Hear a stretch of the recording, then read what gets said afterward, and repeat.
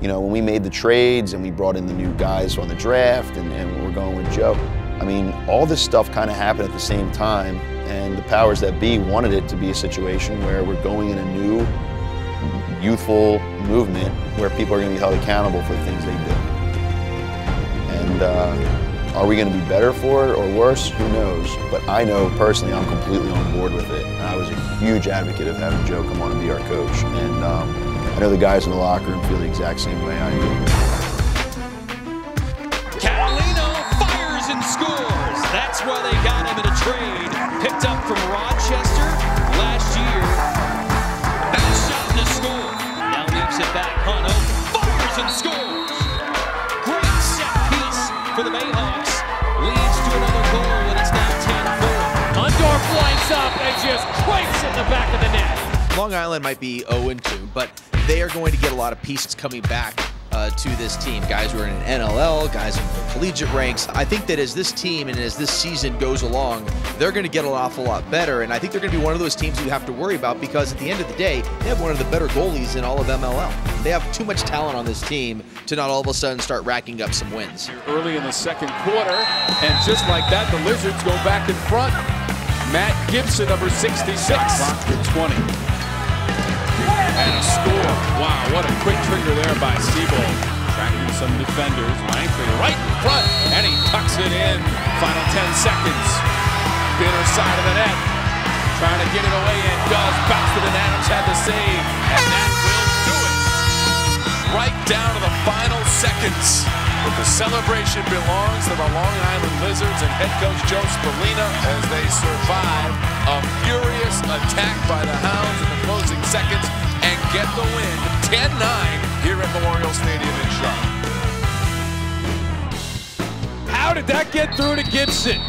What a fake by Catalino, steps in, and there isn't a goalie alive who's going to stop that. I have two words. Jim Brown was in our locker room before the game. That got me fired up. It was like seeing a legend. You know, it is seeing a legend. Like seeing God walk into the locker room. It was unbelievable. What did he say in that speech to you guys? Top secret, bro. Can't tell you. Oh, come on. Nah, it's going to carry us to the title. So if I tell you that, everybody else will know. So. Langtree trying to get free again for his second. Nifty pass in front. Young finishes. He scores. Ryan Young.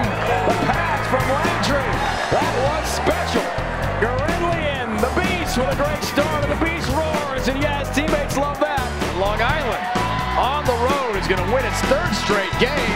How about the Lizards? And Gurenlian will win the face-off here. Take it right down the middle, and he'll score on a diving effort. And they come away with a very hard-fought victory to win their fourth in a row. The offense is falling off the tracks, but Mencken has not. Welcome to Major League Lacrosse, Will Mencken. Fake, and Gibson makes it 11-8 with 3. He's going to have to shoot. Gibson gets there, scores. Does it count? It's a goal. 5th straight victory by the Long Island Lizards. Well, they're so strong because they win the goaltending battle with Drew Adams, and they typically win the face-off battle with Greg Gurenlian. I think the X factor for them going forward, rookies, Matt Gibson, Tom Palasek, and CJ Costabile, the long stick midfielder. Can those guys continue to produce like they're producing right now, or will they hit the rookie wall? We'll see. On the move, Seibald scores! Max Seibald, a rip. Here is your best player in action. Trying to find the angle. He does! He scores! How does he do? And the Rattlers have snapped Long Island's 5-game win streak. White works in to score. And the Rochester Rattlers complete a weekend sweep of the Lizards. Now second move, spins and scores. Long-range two-pointer for Max Seibald. That was a bomb. Gurenlian has a 5-game point streak. You see the stick skills to go along with the face-off skills. Long-range shot, Pizer. A two-pointer. Anderson return pass. And the rookie scores. Comes back to Gibson, the rookie out of Yale. Gibson charging in. He scores. Brian Langtree and company, an impressive victory as they moved 8-4 and keep things very interesting for the Final Four teams to make it to championship weekend. We got a great group here. Let's put a great show on, all right? Care about the guys in the huddle, okay, and fight, all right, and fight. Let's go, on 3, win, 1, 2, 3. Seibald on the swim against Kimner, beats Briggs 2, gets held on the inside. Seibald still with it. Beats for Young, he scores! Off the split down. Fires and scores! Steven Pizer, Gibson with a great split down to score!